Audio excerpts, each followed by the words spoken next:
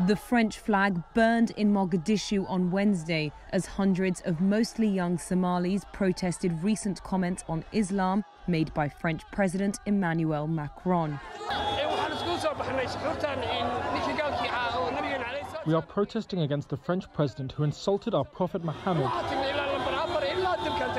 And we are marching from KM4 to Said Road and back to KM4 and burning the French flag. We are full of emotion.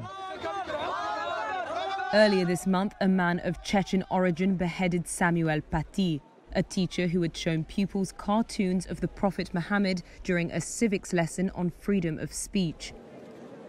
That prompted Macron to pledge to fight what he called Islamist separatism, saying it was threatening to take over some communities in France.